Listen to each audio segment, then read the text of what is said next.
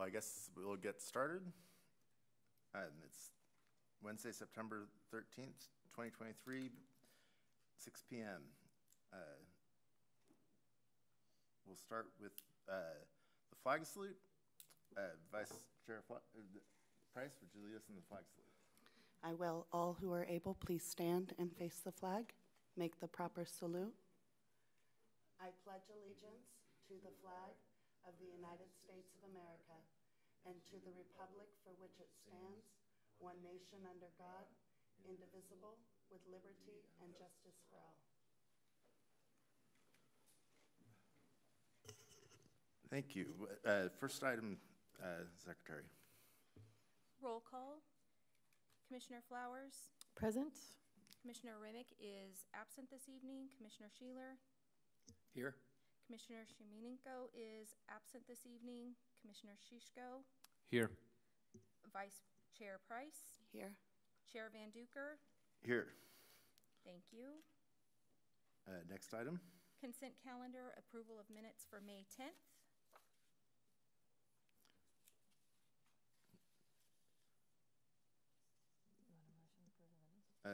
Yeah, I'd ask for a motion to approve the minutes. I'll make a motion to approve the minutes from May 10th, 2023. Second. All in favor? Aye. Aye. Aye. Motion passes. Next item. Public comment. Under Government Code 54954.3, members of the audience may address the Commission on any agenda item within the jurisdiction of the Commission or on any agenda item. Those wishing to speak on non-agenda items will be called upon at the beginning of the meeting. Those wishing to speak against or for an agenda item will be called upon after the presentation by the City Planning Department for that agenda item. Are there any speakers for non-agenda items tonight? I have no speaker cards. Okay, next item. Item 5A, Citrus Town Event Center, file number PLN 23-11. The applicant requests approval of use permit to allow conversion of 6,000 square feet of existing space into an event center located within Citrus Town Shopping Center at 7942 Arcadia. The project is exempt from CEQA. Project planner Allison Bermudez. Good evening, Commission. Nice to see you. Allison representing the Planning Division in this item tonight. As Stacy mentioned, this is a use permit request for an event center. This is located on Arcadia Drive on the back side of Citrus Town Center. We're probably most familiar with this space from previous nightclubs and bars over the years since I was probably a teenager. It's been a variety of those things. And so now it's been vacant for a number of years, and our applicant would like to convert it into an event space. So similar use as the past, but this would be a rental, rented for weddings, birthday parties, showers, things like that. So it'll be not an open nightclub bar, but it will be an event space. So just to re-familiarize yourself, it's on the backside of Citrus Town Center, faces Arcadia Drive. So Citrus Town Center itself faces Greenback and Sunrise. This is really the only building on the backside that has an entrance on Arcadia. And across the street, since in the past, year and a half or so, there's new homes there on Arcadia Drive. You see the rooftops of them there. So those homes across the street are about 160 feet away, which as we reviewed the project, was a concern because it's always been vacant space. You remember years ago it was a golf course and things like that, so the use of the space wasn't a concern. But we have looked at it, analyzed it. It's over 160 feet away with this proposed operation, everything being inside the building and nothing outdoors on the rental space. You can see they have a very large patio, but that won't be used for any events. It would just be for people socializing. And with the hours of operation proposed, we did not believe it would be an impact to those neighbors. In addition, when those homes were built, we knew the past history of this space commonly was used for a bar. So we did have the developer include in the purchase documents an acknowledgement that those owners understood that they were a cross commercial shopping center. So the project is not requesting any major structural changes or modifications to the space. Everything being done for the event center is internal. He's upgrading the inside, improving how it looks and feels, so it can be used for nice events. It will be available for rental 7 days a week, and as mentioned, all events will be inside. The site does provide adequate parking. There's several parking spaces in close proximity to the rental space, as well as hours of operation for this are somewhat off-center from the commercial space. So there's plenty of space throughout the center if need be, but on the backside there is well over 100 spaces, which should be plenty. The floor plan submitted, most events are going to use round tables and chairs, and with that layout, about 210 people would be able to occupy the space. But we have set a limit of 400 persons for the facility. Should he have an event that doesn't use tables and chairs, it would be limited to 400 persons. That's the same capacity that we have placed on the other bars and other types of users that have been in that space. So in the conclusion, the request is for a use permit to operate an event center at the 7942 Arcadia Drive. We reviewed it in compliance with the city's general plan, the zoning code, and other adopted policies. We found it be in conformance with those. And based upon the information provided to you in the staff report and through the attachments and exhibits, we are recommending approval. I have the motions up on the screen. The applicant is also here should you have any questions that I'm unable to answer. Do any of the commissioners have any questions for staff? I have one. There was a use permit for the bars that were there before. Does that expire or something if it's not used? Correct. They had been vacant we have 1 year. So if a use permit is not used for 1 year, then it would lapse. Okay. I do have a question. Is there any contingency put on the type of event that can be held there? There is not currently anything in there except it has to be inside, but there is nothing beyond that that's a condition.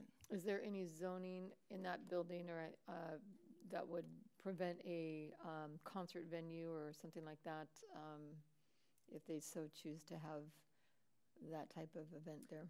Currently, there's nothing prohibited except for the noise limit that's placed upon all users. So they would have to comply with any noise ordinance and the 400-person capacity. And then the other question I had is, I know where it is because I remember the events that were there. I can't remember what's on the back side of that. It's just open area in the back. Okay, so it doesn't loading share a zone. wall. Yeah, they don't share a wall with any of the users of Commercial Center. It's like that loading. I think the trash enclosures and stuff like that are behind. Okay, and I remember there used to be right in the breezeway between, as we're looking at that photo there, just to the left of it, right in between there. I remember that one summer that or maybe even 2 summers, there were concerts out there. And I don't know why they're not having those anymore. If there was a noise issue. The Citrus Town Center. Town Center would. Oh, yes, they do outdoor I think they do it further, that'd be to the east, in between the 2 centers. Okay, so that's still happening. Yes, that's not part of this. Yeah, and that's haven't had any problem with any issues there. Okay. No. Thank you. That's all the questions I had. I did want to compliment staff on thinking ahead and putting the notification and the buyers of those facilities, homes across the street, that this kind of opportunity might be there. So I do compliment staff on doing that. That was a good foresight. I did speak with staff, asked the question, although it was in the report. I did ask the staff about alcohol, and contractors would be brought in. That this would not be necessarily a bar, as it were, to have on-site alcohol all the time. Basically, they would bring in contractors to run those kind of facilities. I think it's great. The other thing I guess I would say is that within, I believe it was the business plan. I was just trying to look for it again, and I realized maybe the business plan maybe preceded some of the conditions and whatever else, but it talked about the outdoor area being there and available and to party and whatever. And I know it has been talked about, and I presume that the applicant is clear that that is not necessarily for partying outside, it's for just socializing and whatever else. And where it goes from socializing to partying, I don't know. So, but no, I think it's a great use. Thank you. Any other questions for staff? I'll open the public hearing. Would the applicant like to speak to the issue, or anyone else? Not seeing anything, I'll close the public hearing. And can I have a motion?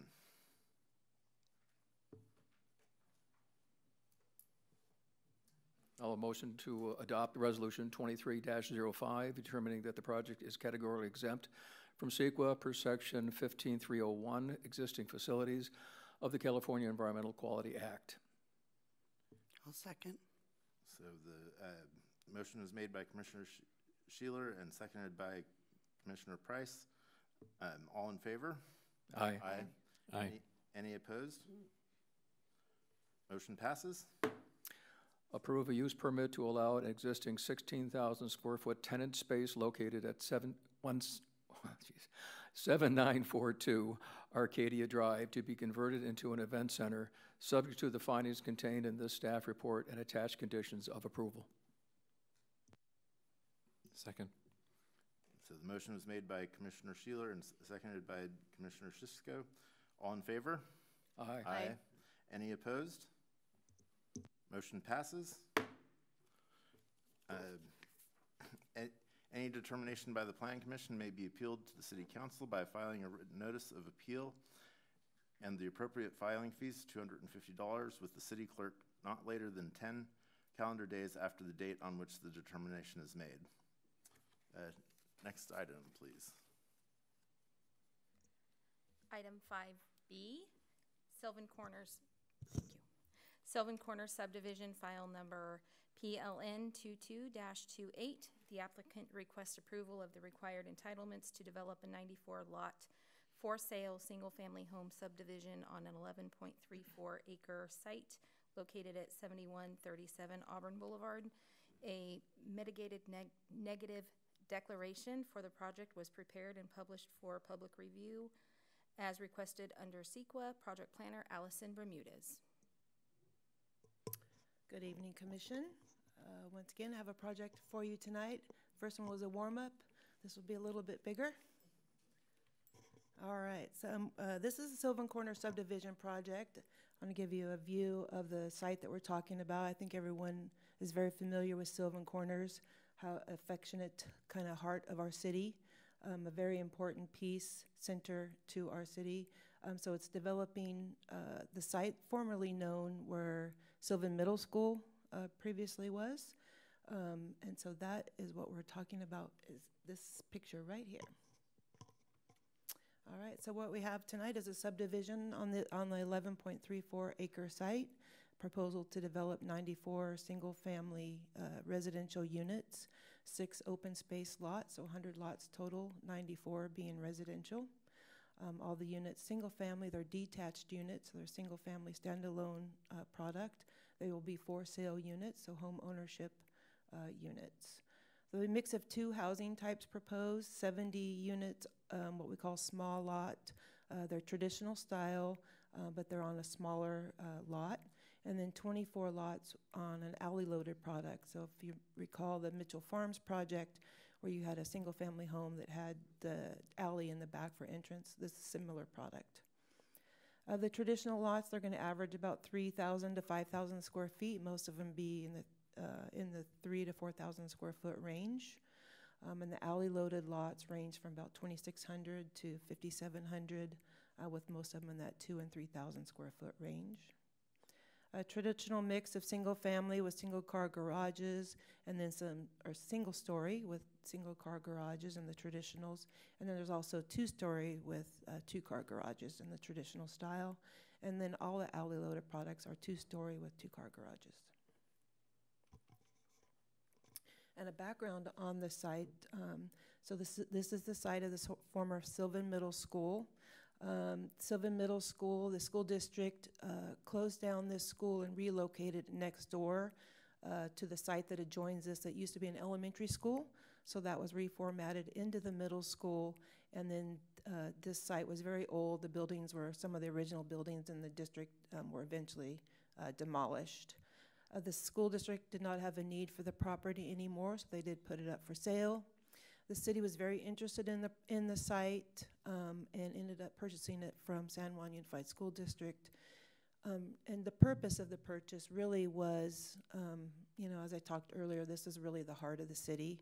Everyone's affectionately knows Sylvan Corners has reference. It's a long-standing name in the community. It's the intersection of some major roads for us. So we really cared about what happened on this site. We wanted to have some control over its future, what it's going to look like. The city had invested already millions of dollars in improving Auburn Boulevard and the corners, and we wanted to have really some vision and some control of what would happen at this site. So that's the reason the city purchased it, is so we could be involved in the process. We did not purchase it with the intent of being the developer, which we're not tonight. We're not the developer, we're just the landowner. But we did want to be involved in who would be doing that developing. So after the purchase, the city did develop some goals that we'll talk about of how we wanted to see the site develop. We'll get into that part of how the project is meeting those goals. But to get to that point, we needed to offer the site to the community, to the development community, and see what was out there.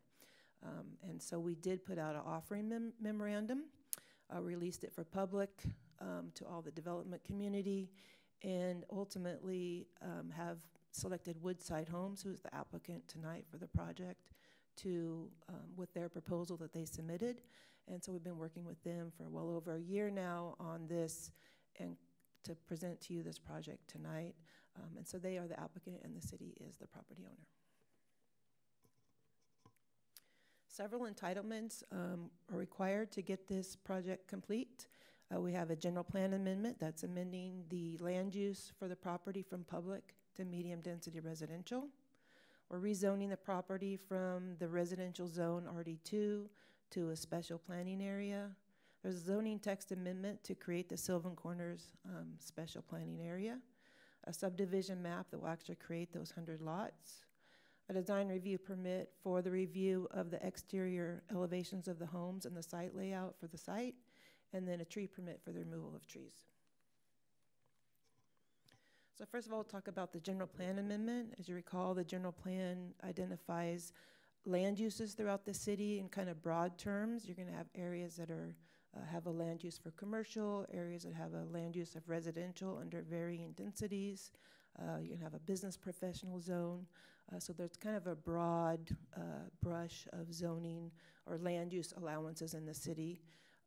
So the general plan land use for this particular property currently is public, which is the appropriate land use for the school. Public land use allows for schools and post offices and things like that of public facilities. So that was appropriate when it was a school, but as a residential development is no longer the appropriate land use. So the proposal is changing it from the public to what we call medium density residential, referred to as MDR. That allows a density range, covers several zoning classifications with a density ranging from 9 to 20 units per acre. This project is 14 dwelling units per acre, so it qualifies as a medium density project. And so the proposal is to change the land use designation from public to MDR. In addition, on top of the land use, there's also a zoning classification, and that's the more specific designation that's placed on property that will identify what uses can go on the site. What type of buildings, how they're used, their size, those are all regulated by zoning. So the zoning, the land use is medium density residential, as I mentioned, covers a wide range of residential densities. This site was an RD2 zone, which is a very low dense residential zone. The 2 designates the density. So RD2 means you're going to find about 2 units per acre. So it's very low dense. And school operated in the RD2 zone, as schools are allowed in any residential zone. So that's why it had that low density zoning designation. So with the creation of this development, since we're at 14 units per acre, the RD2 is no longer appropriate. And so in the design of this project, we're having small lots, we're having public streets, we're having alleys, we're having narrower lots than standard residential zoning. So then we have placed it into what we call the special planning area, or an SPA. And so the zoning request is to change it from RD2 to an SPA zone, which will be known as Sylvan Corners. And SPA zones, they really are, they take the zoning code and its development standards, but even get a little bit more detailed and let it adjust, so it's not the same development standards as you would find in other zones. So if it was just a straight RD development standard, you'd have very specific development standards. The special planning area allows us to deviate from that a little bit and to really accommodate the site to make the best use of the site. So SPAs, we have other ones in the city. Mitchell Farms was developed as an SPA because it had a lot of unique features that we needed to accommodate. The Mariposa project, the new home, the 46 new homes on the south side of Mariposa towards Madison, that's an SPA. And the Greenback Woods development is also an SPA because it has a lot of unique features. So it was appropriate to define this product and this project as an SPA so we could accommodate the alleys, the public streets, the private streets, and the narrow lots. So a project specifically, as mentioned, these are a for sale product. So they will be developed by Woodside Homes, built and sold by Woodside Homes for home ownership.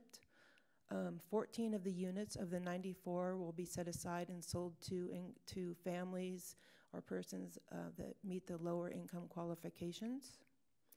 The development will be managed by an HOA, a homeowners association, who will maintain the front yards. They'll maintain the detention basin that we'll speak about, the entry features into the site, the little passive park. There's some theme fencing throughout the project. All that will be maintained by the homeowners association. So it really does help keep the development looking nice, attractive, and a consistent appearance. The choices that the developers came, there's 4 different exterior elevation styles with varying colors and materials, so there'll be 18 different design choices. So the development is also set up where you won't have the same type of design side by side. They'll be scattered throughout the development to give it a nice variety, so you have a nice visual street view. When you're going down the street, you're not going to see, cookie cutter type house along the way. You're going to have varying styles. As I said, there was also a mix of single story in with the 2-story.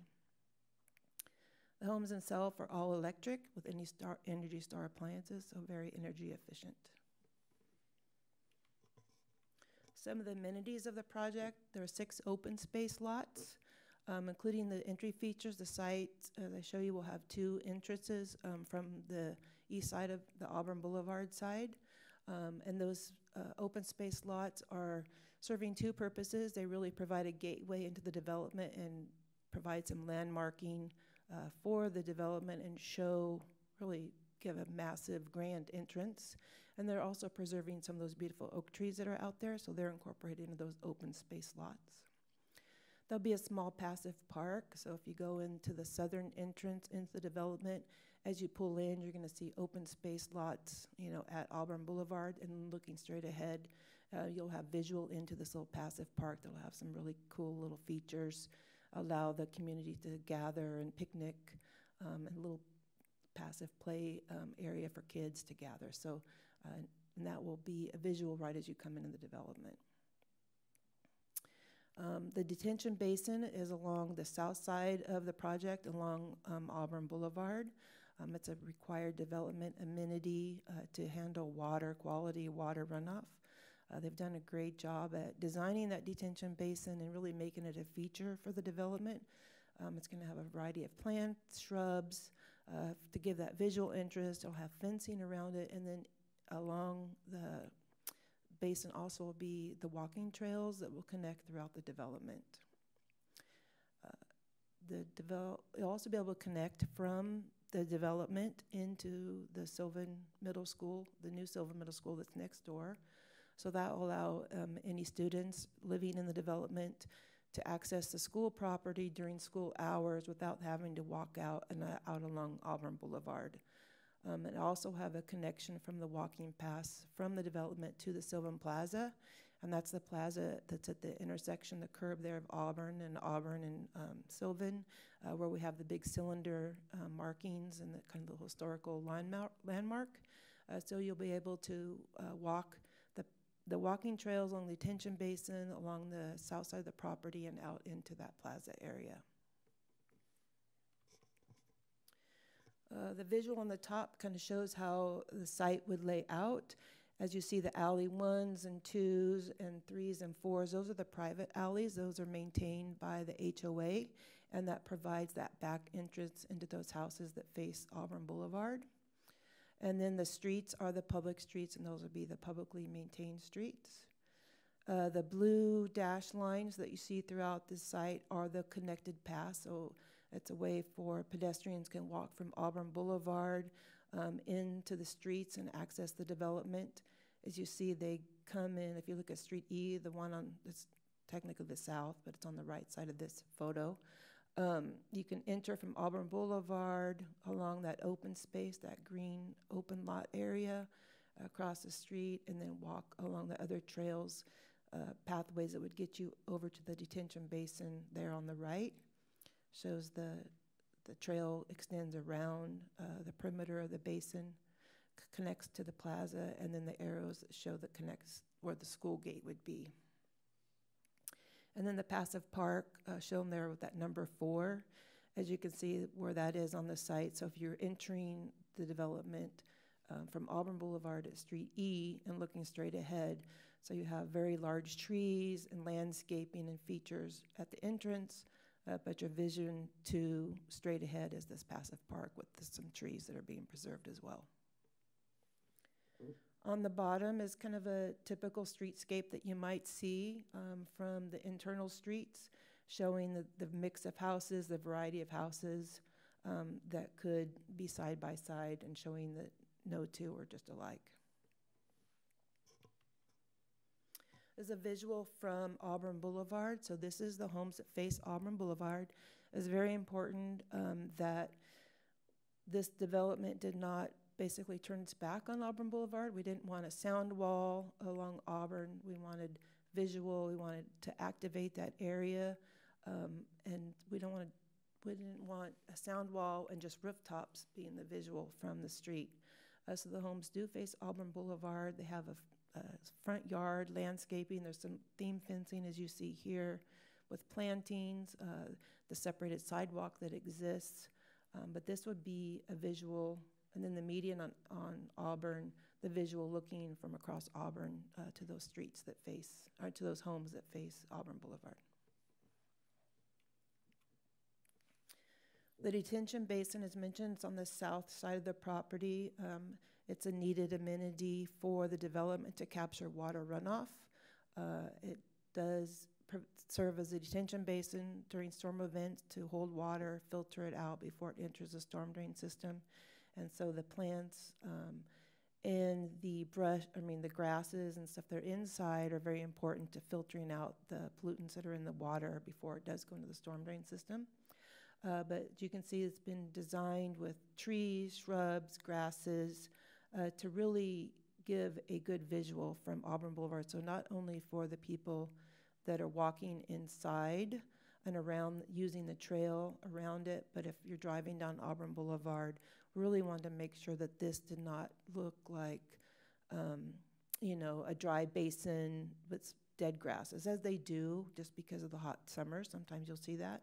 But careful attention has been paid to the types of plantings that are in here to avoid that appearance. We really wanted to preserve the visual from Auburn Boulevard for people walking along the street or driving by, that they have a nice presence as they look into the detention basin area. And as mentioned, I just want to touch on the affordable housing component. There's 14 units in in the 94 that will be reserved for lower income. And this is happening for a couple reasons. It's important to provide affordable housing for our community, give people of more restricted incomes opportunities for home ownership so they would live and stay in our community. But because the city owns this land and because we're selling it, it qualifies as what is identified as surplus land. So the city owns it, we no longer need it. When a governmental agency owns property and they go to sell it, it's restricted on its outcome. So with recent legislation over the past few years, government sold property. If it's developed for housing, it does come with an affordable housing requirement. So we are meeting our state required guidelines by requiring 15% of the units to be set aside for affordable. So if there's 94 units being built, 15% have to be reserved for lower income because this is a for sale product. So that's 14 units. That's where the 14 came from. And then so there's a covenant placed on those 14 lots where they have to stay in the affordable program for 45 years. The staff report mentioned 45 years, and maybe one other spot it said 55 years, so I just wanted to clarify. It is 45 years since this is a for sale product. So what happens with the affordable units is the city and the developer into an affordable housing agreement that restrict that and walk them. We have affordable housing guidelines, so the developer has to follow those. We partner with them, work with them on reaching out for buyers, having programs to help them learn how to qualify, how to become a home owner, and then make sure that they're educated on their responsibility, not only of home ownership, but owning an affordable restricted unit. Because if they sell it, in less than 45 years, they have to resell it to another qualified buyer. So we spend a lot of time with those buyers just so they understand the restrictions that they might have owning the unit. But it is a great opportunity for them as the homes are sold at a reduced cost so they can qualify. And then the city and the buyer also enter into an agreement for that affordable housing unit. The project went through extensive environmental review as required. We did an initial study which does an assessment of all the potential impacts, and through that study it was determined that there could be possible environmental impacts, but those impacts that were possible could be mitigated to what they call a less than significant amount through specific mitigation measures. So that then qualified the project to process what's called a mitigated negative declaration, or an MND.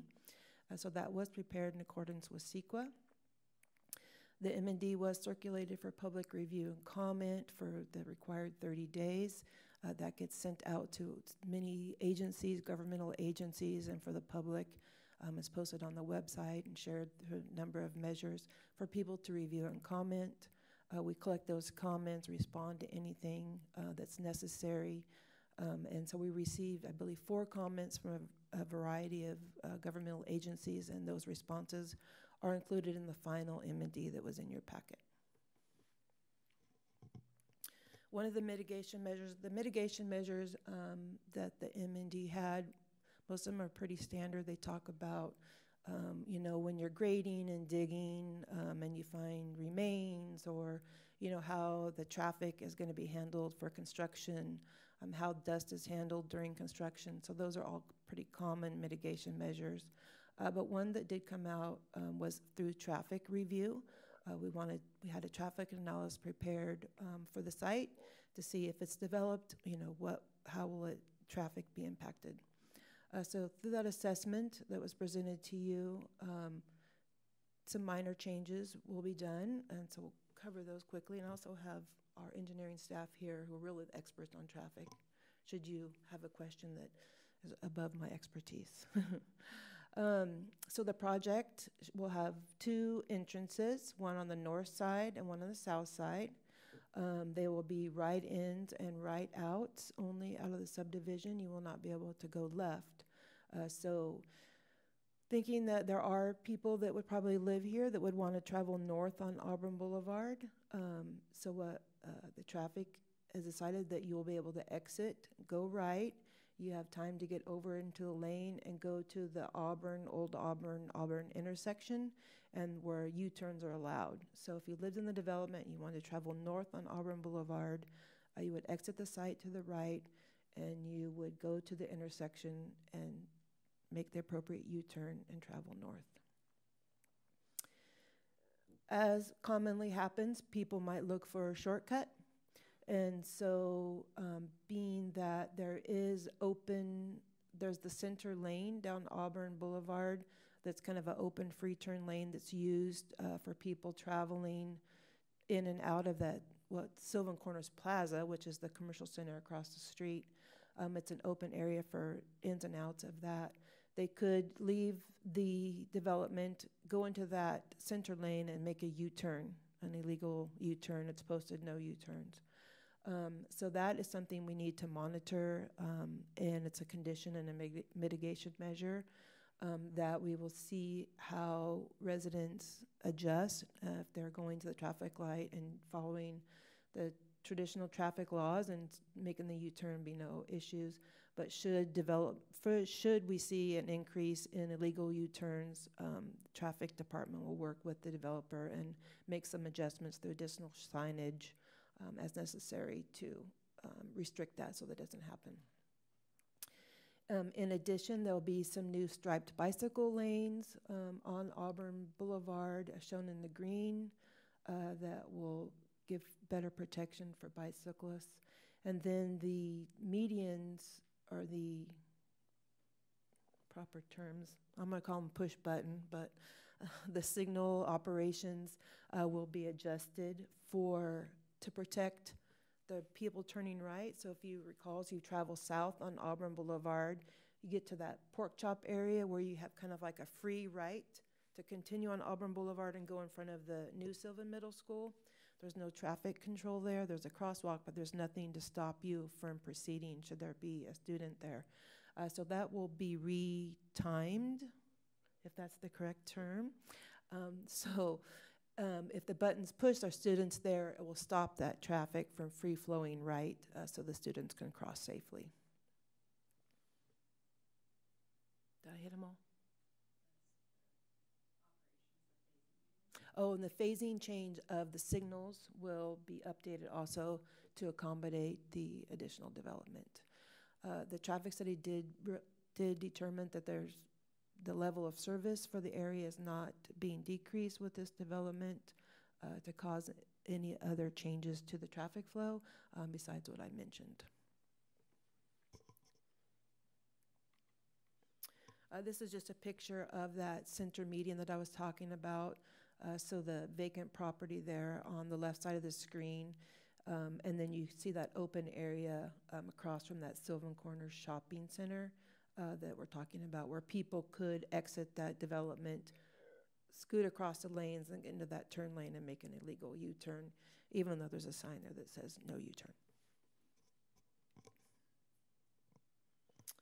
And I also mentioned that when the city purchased the property and before we did the offering memorandum out to the public, we really wanted to be clear and concise of what type of product or what we were looking for.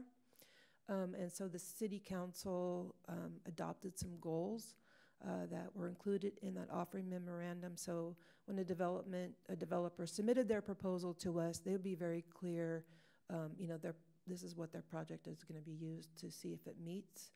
We didn't want just to here's some property for sale, give us what you want there. We wanted to be very clear what we were looking for. So some of the adopted goals that are applicable to this project, and just so you know, when we put the offering memorandum out, we didn't know what it was going to be.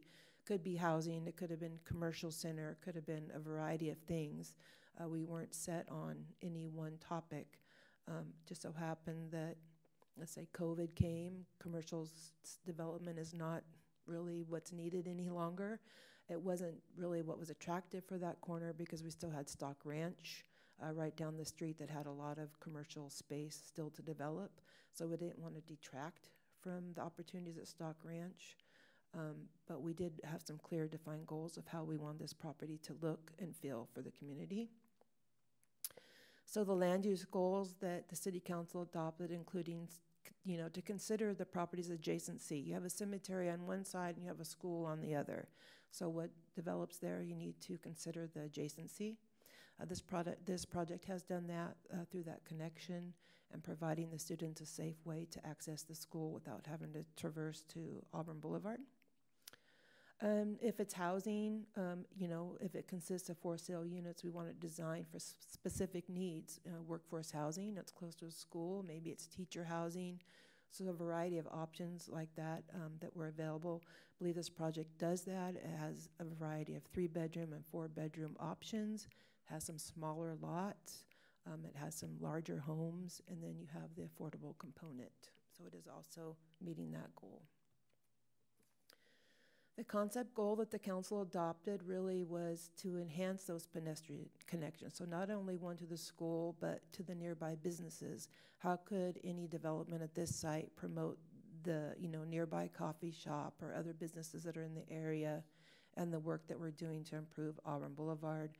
How can it connect to Sylvan Plaza and introduce that public space into more activity? It's a beautiful space. But how can we incorporate that into the development? So this project has done that too with those pedestrian connections. And really the design goals really is to provide well-designed parking areas that are screened from Auburn Boulevard and the plaza, which by fronting those houses on Auburn Boulevard, keeping the parking in the back. There's no garages facing Auburn Boulevard. It's meeting those design goals. As mentioned, it is incorporating the plaza into the design, and it's activating Auburn Boulevard with those frontages facing Auburn Boulevard. As usual, we always compare our projects to our general plan and to the vision that was set out in the general plan, and it is meeting several goals of the plan, including Goal 4, that talks about compatibility with the neighborhood, and Policy 4.5, which I'll talk about in just a second. And then Goal 24 really is increasing home ownership opportunities. That's been a vision of the city since its incorporation in 1997, is what can we do to increase home ownership opportunities. We were a pretty built-out city, not a lot of vacant land. We don't have opportunity for brand new homes very often. Just recently with the Mitchell Farms, the biggest one we've had. But that's really since one of the few brand new projects we've had that's offered a number of housing units. So this is adding to those options. And then provide sites for housing opportunities to serve all types of residents. So this is doing that with a variety of housing choices. And then again, the design, the style of housing, it's meeting that goal as well. General Plan Policy 4.5 is important for us when we're reviewing projects that have rezonings. So this is part of our general plan, is something we talk about with every applicant who considers to rezone property, is you need to read General Plan Policy 4.5 and understand the standards that we have in place. So if you're considering to rezone a property, you need to be able to meet this goal. And it really says that rezones to increase density. So if you have a property that's zoned 1 density and you want to increase that to get more units, we're only going to allow that for projects that provide superior design and they have an enhanced community benefit. So we're not going to allow you to rezone your property from 5 units to acre to 10 units per acre just so you can get more houses. You need to demonstrate to us how those increased units are providing a community benefit. And it can be done through a number of ways. This particular project is doing that. It's providing some pedestrian connections, which we don't have, to the school from the development. It's providing homes that are using a variety of materials. So you have 4 models available, but in total you have 18 different design choices. The layout's taking advantage of that public plaza, the Sylvan Plaza that we have there through those connected pathways. The walking paths around the detention basin are making a design requirement into a nice feature of the development. And then the project is providing your energy efficient homes through their all electric and their Energy Star appliances. This project had a lot of public outreach, even going back to an application we received for this project when the city purchased the site, and prior to us putting the site on the open market for sale. We were very conscious about the nearby residents, and we want them to be aware. We have bought this property and we are selling it, and it will be developed in the future, but we wanted to let them know that we're working on a variety of goals. We asked for their participation in providing comments on the goals that we adopted, and so we really did a robust public outreach even before we had an application received. And then once we did receive an application for this development, the developer held 2 community meetings, one in January of this year and then a second one in August. The first one in January was really soon after the application was received. The city had not completed any type of review, finished its review of the initial application, but they really wanted to get public input and hear concerns from the public early on, so they did that. And then in August, they held a second one so they could reshare how the project had changed or developed over time, and presented that to the community. In addition, we did our standard public outreach noticing through, the signs been posted on this vacant site for probably a year or so now, that there was a pending application, provided people a link to learn more about it. We've had it on the website, the newspaper, and all the traditional standard notifications that we do. And up to this point, I've received no public comments, input from anyone, besides who's attended the public meetings, and their comments were incorporated into the project. But tonight I have nothing further on public comments for me to share. So in conclusion, the project application for Woodside Homes to develop the Sylvan property into 94 single-family homes has been reviewed for compliance for the city's general plan, the zoning code, and other adopted goals and policies. And through, with your acceptance to change the general plan and the zoning to meet the development, we found that to be consistent. And the information that presented to you in the staff report and the provided attachments, we believe it's appropriate findings can be made to approve the project. One thing I did fail to mention is that your actions tonight are only a recommendation because there is a rezone and a general plan land use change. Those are policy actions that the city council has to make. So we keep the development package all together. So you're not deciding on the design stuff and they're deciding on the zoning. We keep it all together. So all of your decision tonight will go to the city council in October. I'll present to them your actions and your recommendation to them, and they'll take final action. I have the motions when we get to that point. I do have a presentation from the developer who's here tonight, who will walk you through some additional points and amenities of the site. They do a much better job at that than I do. So I will, when you're ready, you can open up the hearing. The applicant's here, and I'll pull up the presentation. Okay, I'll go ahead and open the public hearing, have the applicant do their presentation.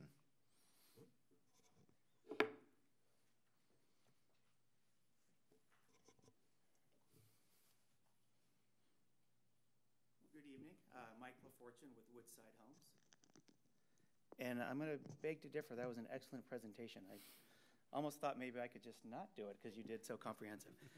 Woodside's extremely appreciative of the relationship we have with city and staff. We've been very impressed and enjoy our working relationship with them. They're very comprehensive, really looking out and pushing Woodside to make sure we have and deliver a great community to the city. We all have shared goals. We want a great community, the city deserves, and the city wants a great community. So those are why it's so important. Our vision and our goals are in line. Do you have the ability to click, or do I up here? So I want to respect everyone's time, and Allison did such a great job. She kind of covered about 96% of what we're going to present. But I thought it would be good just to get, I'm a visual person. I really like to see. So we have a lot more pictures up here. So we're kind of at the first slide you'll have out here. This is a presentation that we used about 3 weeks ago for our second public outreach. We thought it was really important to make sure that all the residents have opportunity to kind of be involved at the beginning and also towards the end before we come to the Planning Commission. So this presentation was shared with some modifications based on what we heard from that presentation and from the citizens that were in attendance. So I'll go quickly. So Allison did a great job outlining. We designed this project to really come into what we were, when we were doing the RFP and responding to that, what is the land use goals and design goals? And as Allison said, we don't like it communities when you drive and you see a sound wall all the way down the street. Okay, that's great somewhere, but how can we bring the community into the city? So we agreed on the requirement that all of the alley loads facing Auburn on that main street will be, it'll be an alley load, so the parking will be in back. It will bring the community and Auburn Boulevard and the rest of the community together. Next slide, please. So as you already saw, this is the concept that we have up here. It's 94 lots. We really wanted to make sure we were connected with our surroundings. Make sure that we are compatible with the school. Make sure we're compatible with the cemetery on the side. There's also residents on our far corner that we have to make sure that we're compatible with. But how do we also open up and engage in Sylvan Corners Plaza? How do we engage with the school district? And Allison mentioned, we've worked with the school district. There's going to be a gate that will have controlled locks by the school district that will allow kids to come through, make it a safer path to travel. But it's also going to allow that there's some opportunity to educational experiences in the detention basin. Yeah, detention basins most people think are boring, but there's also learning opportunities there. And so we're going to have our HOA work with the school district to come up with learning opportunities, and that's why we can have that gate to go back and forth. And this was an important element that the school district approached us, and we thought it was a great idea. Next slide, please. I'm going to go quick. Please stop me at any time.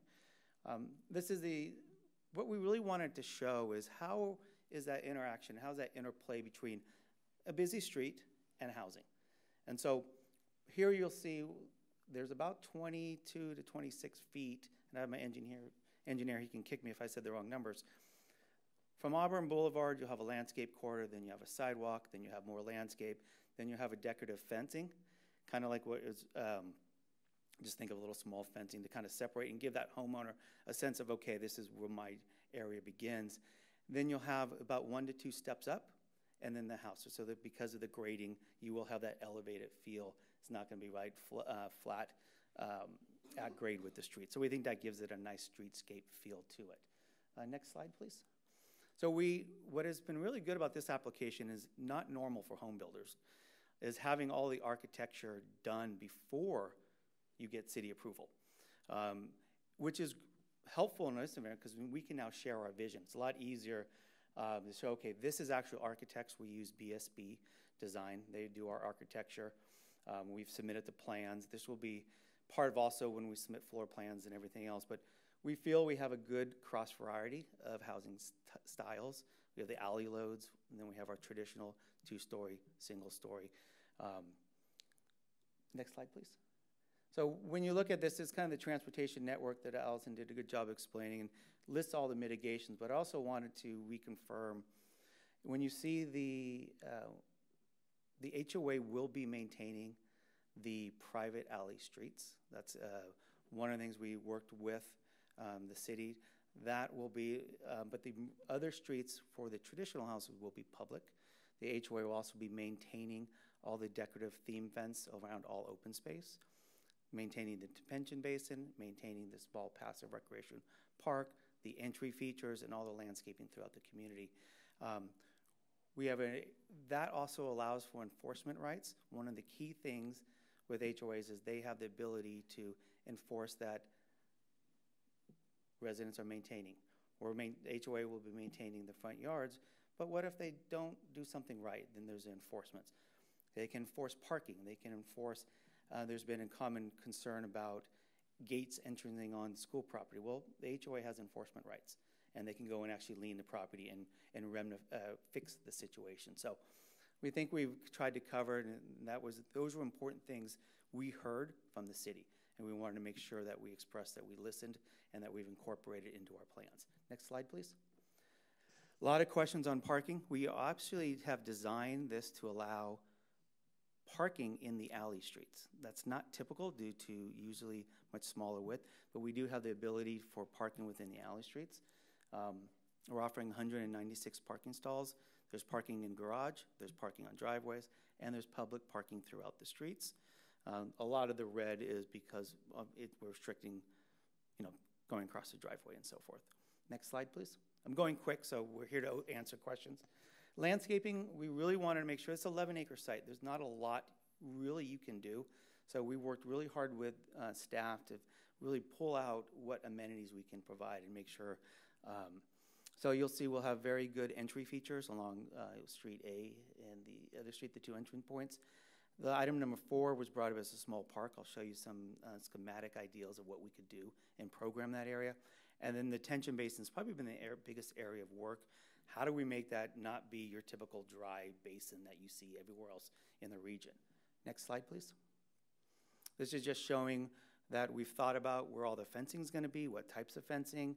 We've had show where what trees will be removed, what trees will remain. Along Street A, we heard a lot of desire to maintain the existing oaks that are there. So we actually changed our plan. We took a lot out to ensure that we can maintain that tree. So we think that's an important element. Next slide, please. So these are concepts of monumentation and theming that we could do to really enhance and embrace the history of the site. Not to say this is exactly how it's going to look, but it's coming up with what we feel is some of the key elements that we could program in this community. Next slide, please. Still examples of gateways, signatures, all have to go through an approval by the city before we will go and build and construct it. Next slide, please. We've already also looked at landscaping and come up with typical landscapes for the alleys and traditional. So we put that thought process in how we can make sure that it's an appealing from external from the site and internal within the site. Next. So this is just what we've talked about. Kind of just really shown that we've looked at a lot, and the staff has really made us think about how we're going to do our entry features, how we're going to do our landscaping, everything that's a private open space or own open space by the HOA. We thought about how we're going to make sure it's interactive with the community, how we do in the landscape design. Next slide, please. So one of the key things is the basin in kind of the entry field and how that's going to feel. As Allison mentioned, the basin has to work as a detention facility. It just has to meet its engineering requirements. So how do you make that attractive? How do you make that kind of a passive recreational use, knowing that you still have at the depths anywhere from 4 to 6 feet deep? So it can't be somewhere where you're going to run through and play in either. Next slide, please. So we'll kind of go back to the neighborhood park. These are just some concept plans that we came in. This is not somewhere that you're going to have swing sets and ball fields, et cetera, but it's be a very nice passive field to be able to go, sit, enjoy, read a book, or have your young children play at. So we're looking at various planning elements that will continue to evolve with staff as we come through with improvement plans. This is the exact programming for this site, and so we're still working on that. Next slide, please. So this is kind of more the detention basin as we get to. I think everyone knows that the need for it, but how can we make it aesthetically appealing? Next slide, please.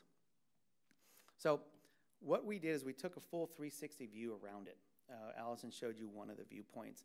This is what you will feel if you were living in the community and you were living in those homes that are facing or backing up to the detention basin. So you take a walk around the community, you want to go walk around the basin. This is how we feel that is that nice opening feel, various levels and degrees of landscaping, making it feel multiple dimensions, all drought tolerant planting, all has to, it's going to be very hot during the summer. We have to make sure that it stays its quality. And what the key emphasis we're saying is the HOA has to maintain this. Okay, there's funding in place to maintain it. That's the key. Next slide, please. So we wanted to show you how we looked at if you're going to walk around Sylvan Plaza, how do we integrate, really showing how it's not going to stand out as an eyesore, this development. It's actually plays very nicely as it becomes more developed into the surrounding community. Next slide, please. And then this is the two. You saw the one on the right. The other one is more of a from the street. So we kind of came around with all concepts to show that we did look at it. And so if you had concerns about what is it going to look like from a street corner, within the site, outside the site. Next slide, please. And that's just the timing of what we've done. That was very quick. Obviously, myself and my team will be here for a lot of questions, as Allison directs. But I wanted to share what we've been showing the community, what we've been sharing and working with staff. Woodside's very excited, very committed to this project. Our goal, assuming all the entitlements come on, is getting improvement plans submitted, grading plans submitted, and I'm hoping to start grading next spring. So, that's our commitment. That's the timeline that we're working internally. I will defer to Allison. Thanks, Mike. Thank you. All right, thanks, Commission, for allowing us the opportunity to go through that information. It's an important project, a lot of amenities, a lot of elements to it. So hopefully between those two presentations, you got a good understanding. So I defer back to you for any questions you have of me, and then I'll allow you to open up the public hearing. Do any commissioners have any questions for staff? Yes, I have a couple of questions, and I guess I should have spoken up when the gentleman was making a presentation, because I have had these questions, or I pose these questions to staff, and as you said, Allison, in case you do a great job, and the traffic engineering part does a great job too. The units facing, I just thought, frankly, I'd bring them up because there may be interest from the public or thoughts from the public. The units facing Auburn Boulevard obviously will be subject to more noise relative to that traffic, and the report talks about how utilizing, however the terminology was, particular construction technology to try to mitigate that noise for those units. Can you expand on that at all? We will design the community to meet the city's requirements for it. I think it's at 60 decibels for a residential community, but don't quote me on that. So how do we mitigate that? And we do it in all of our communities. Appropriate thickness of glass, appropriate insulation in the building materials. So yes, we will be able to design, we're all within Title 24, all the requirements. We will be designing a home to meet the noise requirements on that.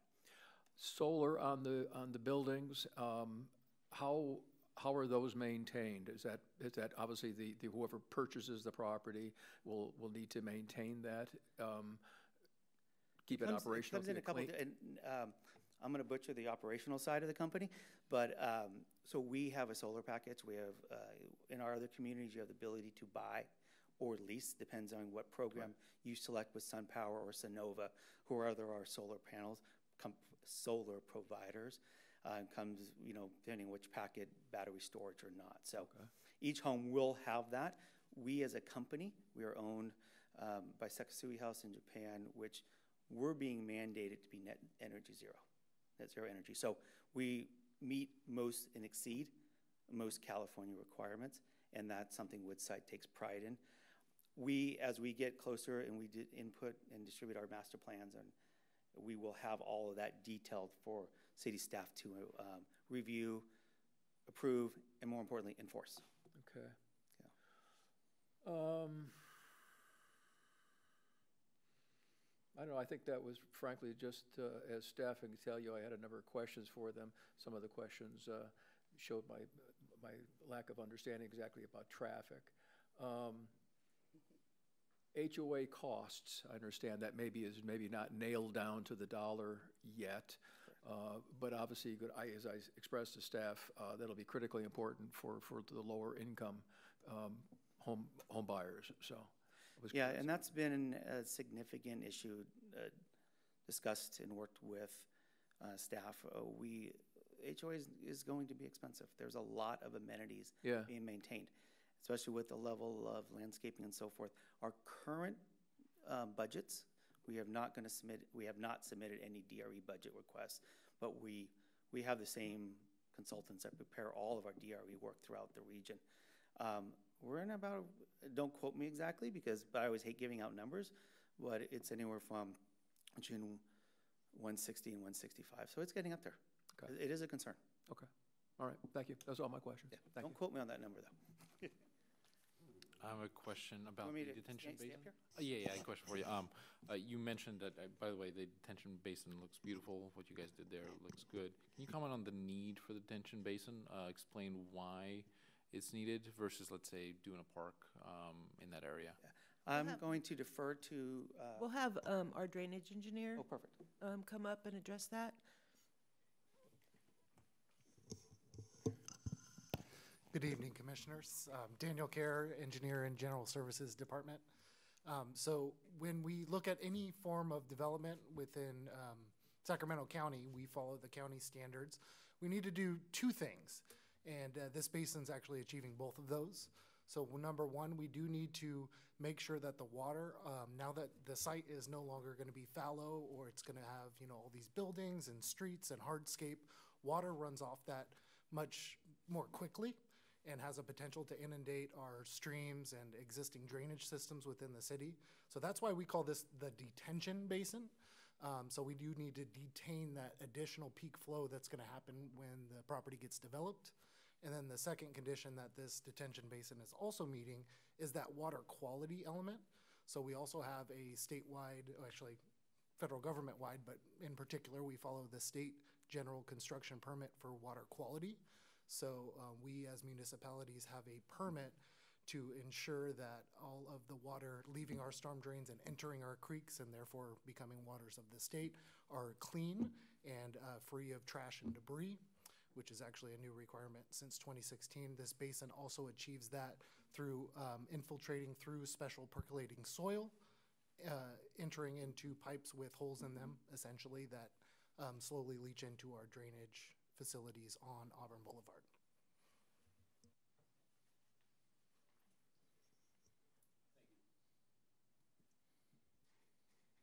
I had a question as well. Is there any determination at this point which of the 94 units will be the 14 affordable ones? Will they be located throughout the project? A lot of it's going to be market driven. A lot of it will be market driven based on the timing and the qualifications of each potential buyer of those deed restricted homes. What our commitment in our to be negotiated affordable housing plan is that the units will be intermixed and dispersed appropriately throughout the document, so there won't be clustering or all put in a certain location or so forth. And the ability to have intermix of product type. Great.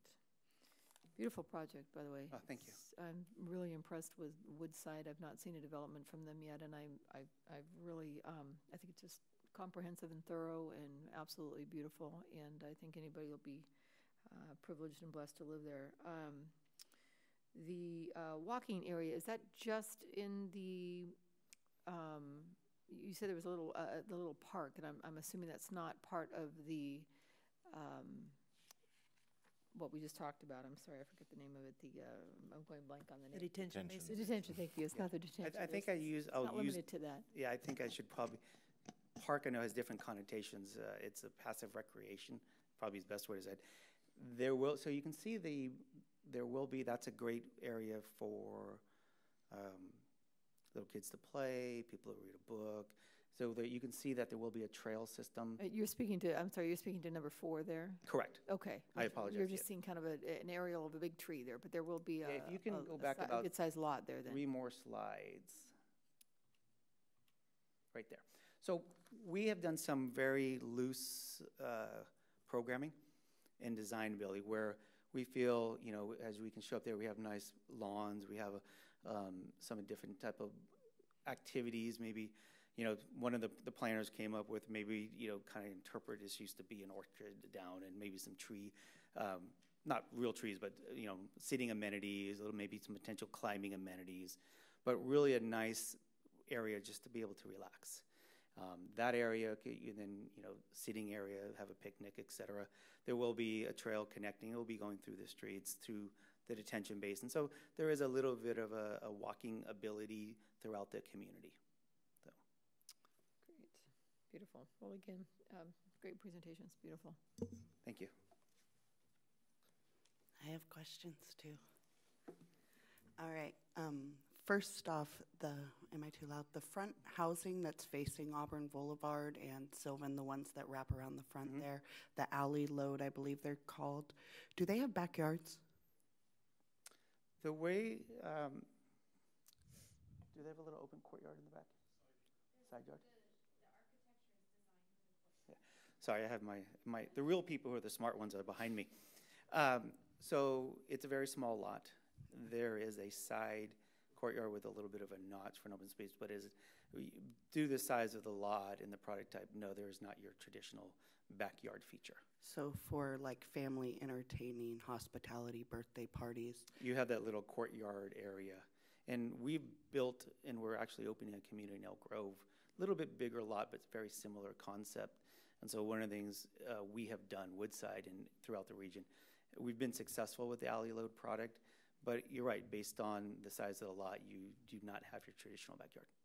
And normally I wouldn't worry about it, but their front yard is on Auburn Boulevard, so that doesn't open a whole lot of hospitality space and socializing. We talked about the noise out there and traffic concerns. Yeah, I agree with your concerns.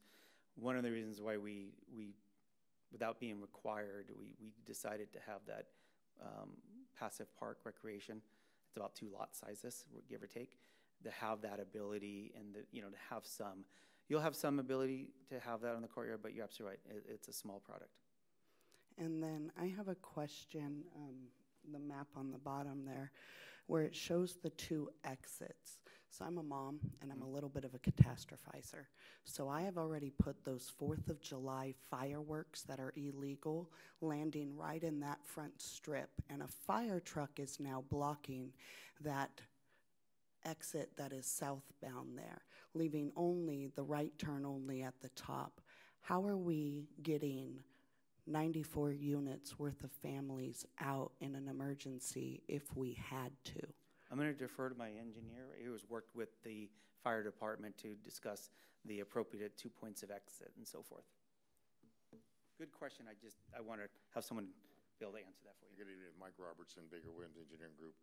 We've worked with the Sac Metro Fire District on this layout and its requirement, but that's why we have the 2 points of access. That's why the reason why they have 2, just for that reason, so we can get emergency vehicles in and out and people out. Otherwise, the past developments used to have only 1 point of access, but now you got to have 2. And there's no concern that one of those points, both of those points of access are right turn onlys without the ability to turn left, and there's no concern that both of those exits are both on Auburn Boulevard and nothing on the other side. The fire department was agreeable with what we were doing. Okay. But also what we've done is on the northern entrance, we widened it a little more than required for that reason, to allow more entrance and exits in case somebody blocks it for whatever, a stalled car or something. So it's a little wider than what we needed it to be. All right. And then I had a question. When we talk about the enhanced community benefit for policy 4.5 there, so far we've talked about the pedestrian gate that goes to the school. We've talked about the retention basin. We've talked about the pathways. But all of those seem to be developed for the benefit of the community that we are developing. Is there an enhanced benefit for the community that's already in existence?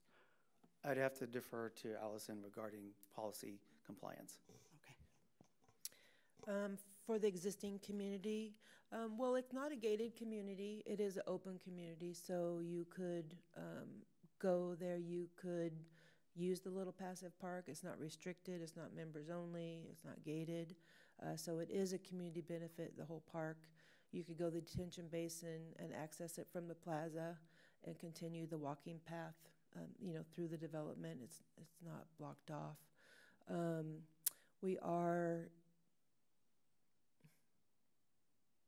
That's what I have so far, off the cuff. Okay. I probably could come up with something more, but I think you kind of get where I'm going. It's like we don't allow, I wouldn't say we don't allow, but we really restrict gated communities for that purpose. We want a community to be for everybody, and so this is not a gated community. And when we talk about the community, I do a lot with the neighborhoods, and I can look at this and go, oh, that's Area 2. But it's removed from Area 2 in the fact that it's positioned between a school and a cemetery in an economic retail style development. And so they're going to be their own little unit. They aren't going to be part of that whole community environment. To me, it's a little bit isolating in the way that those houses are just kind of to-da houses. And when I went through the general plan and the Auburn plan, I read a lot of language that talked about the economic nodes and preserving future economic growth by not minimizing parcels. So here we are with an 11-acre parcel, and instead of keeping it large where there is potential for future redevelopment down the road if something is unsuccessful, we've now cut off all future redevelopment by making it 100 individual parcels. Is that correct? Yeah. True. I mean, in big picture, it's true. But an important feature of this property when we first purchased it and thought what it could become was that, you know, if there was commercial interest, what does that do to the existing commercial area? We have Stock Ranch that has well over, Casey could tell me the number, 6,000 square feet, I think, open. There's about 100,000 square feet. Yeah, 100,000 square feet still left to develop at the Stock Ranch Center. So we didn't want to detract from that because that was something that was already, programmed. We already have a lot of empty, vacant commercial space along Auburn Boulevard. So we, like someone comes in and builds a new commercial center, what does that do to the existing space that's already there? We have a center across the street that's pretty vacant, almost vacant except for a Goodwill. So taking all that into consideration, commercial probably wasn't going to pencil out for that purpose, and it wasn't really something the city wanted to see. Even though we are subdividing this, we are increasing home ownership. It's bringing owners into the community, and who will support those existing businesses? They will shop at those nearby businesses that are there and hopefully continue to, add new food services or something into those vacant spaces to serve the community. And then once again, going back to language, when we talk about things like the social and civic focal point of Sylvan Corners and providing a cultural memory, how does this project align with that?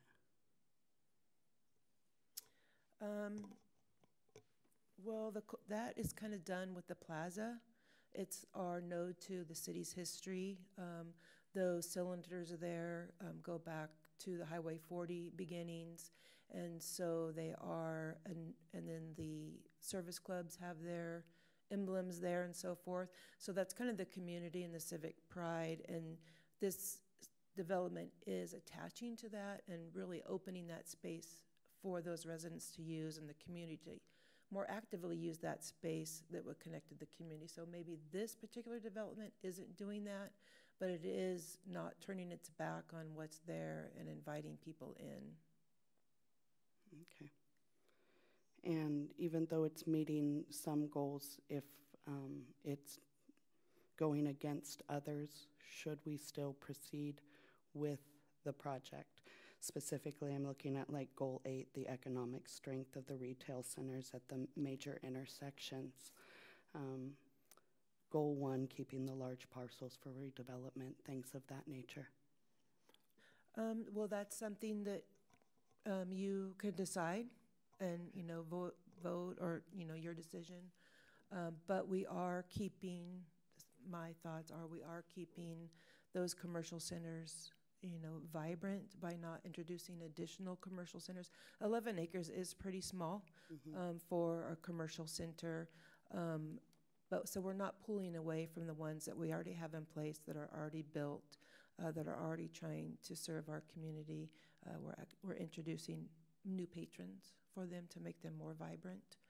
So I do not believe, in my opinion, that it is against Goal 8, but that's something I'll let you decide. No, I would just add to Allison's comments that no project 100% meets every single goal. They're very vague intentionally because it gives you some discretion to look at that. So it's not all or nothing, it can be some. So that's kind of where we're at. Okay. Before I let you go, let me make sure. Oh, do we have, what other SPAs towards residential do we have applied in specific nodes throughout the city? We have 13 different SPAs in various areas. Trying to think. Greenback Woods is one, which is a very large SPA. It goes from Werner Avenue all the way over to Greenback. So that's a very large node. Stock Ranch is an Stock SPA. Ranch is an SPA. Sunrise Tomorrow is an SPA. Geared towards residential? Sunrise Tomorrow's geared towards residential. It's got 2,200 units of residential. Thank you. All right. I think that's all I have on my chicken scratch notes here, folks. So, I did want thank you. circle back. Daniel brought up a couple things to mention. To Marcel, your point on pedestrian connection, and the streets will all have curb gutter sidewalk, the standard, they're public streets, so you will be able to walk through the subdivision, connect to get to those public paths safely out to, around the detention basin out to Auburn Boulevard. Thanks for bringing that up. And I just wanted to make sure I was clear. The gateway we're talking about is off of that small little area there. Is that right? Into the school? To the, yeah, on the picture I have on the screen. Was there more than one access to There's the just school? one. Yeah, the location was selected by the school district. And it's this little arrow on this one. It'll be a singular Oh, it's right gate there. that goes to, that's more where kind of the front of the school, and not having a gate into the fields. Kind of also to a community benefit. School district does want to use that as a learning opportunity for children. Also to your Vice Chair, to your point, my former company used to plan large developments with a lot of commercial, and we actually feel that having more residents and having more users for the local retail is a benefit. And so I think the local retail facilities in that area will benefit from having these residents as future patrons. I did have one last question, I'm sorry. As it relates to the school again, can you show Allison the slide again where the property backs up to the school? From my recollection, there's another large field there that's adjacent to the edge of the property. Correct, that's their, my understanding, that's their open field for, that will be there in perpetuity. Activity field and whatnot, okay. And so my thought was lighting or noise from the school having any impact on the homes or the residences that are backing up to that. But it sounds like the actual building of the school or anything that's going to go on is far enough away from that it shouldn't have any impact then. Correct. The large portion on the west side is their play fields. Their play field. The small notch out, that at some point in the future, I believe Silva Middle School wants to add a gym that will be in that location. That actually was a piece of this property in the beginning, but they wanted to retain that corner, so that's why there's that cutout. I don't know when that is in their plan, but that's kind of their long-term vision. At some point, they might have a gym there. Okay. And as a home builder, we will explicitly make it quite clear to all homeowners what their neighbors are. So that, I mean, I live next to a school, and I knew what I was getting into, so you know, it's properly disclosed just so everyone knows. So there won't be, I didn't know there's a school there. Well, there's going to be noise. So we'll properly educate our future buyers. And you're either going to love it or you're hating it. Or you're going to go somewhere else. Yeah. Yeah, that's right. You'll buy the alleys in front. So you have a choice, the cemetery or the school, right? Yeah. Like the quiet neighbors. Yeah, great. Thank you. Thank you. I have one more comment. I think the way the Sylvan Corners Plaza is right now, it's just passing by, I just don't feel like it's very usable. I can't imagine somebody just sitting down there and hanging out. But the way you guys paired that with the basin there seems much more, seems to pair well together. So, Thank you. Yeah. We want everyone to be very proud of that corner for a long time to come. That was, thank you, Commissioner, for that, because that was a very important comment from the City Council, is they invested a lot into that corner. It's beautiful, but it really was not usable. You drive by it and look at it and say, that's nice. But with these connections, that's why they did include them in their goals. It's like, how can we make best use of our investment at that corner and activate that space? Whatever the user is on the site, they wanted it to connect to the plaza. So I think those pedestrian connections, you'll see more people out there.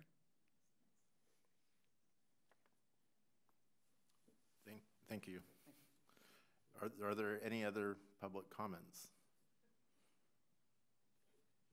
I have none. Okay. Then I will close the public comments. And can we have the motions on the screen? Give me 1 second to adjust here. Right. You know, and Chair, actually, I'll make a comment. I think there's 7 recommendations. Because these are recommendations and not separate resolutions, you could make a motion collectively that Okay. want to, let's say, support the recommendations listed as presented by staff or something to that effect. Yeah, so they actually go to 2 pages. Okay. So I did number them if you need help, but there are 7. So can I have a motion for the recommendations from staff? Yeah, I'll make a motion that we adopt the resolutions numbered 1 through 7.